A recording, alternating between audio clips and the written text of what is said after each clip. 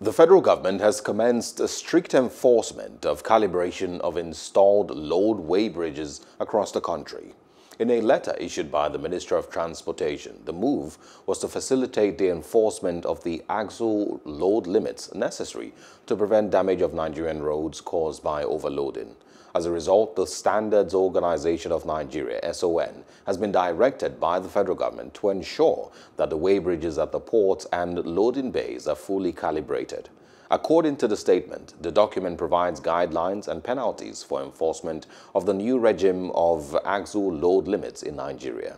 Meanwhile, the Director General SON, Farouk Salim, said during the official ceremony and commencement of the calibration exercise of the APM terminal weighbridges in Apapa Port that the agency would carry out the directive in line with international best practices.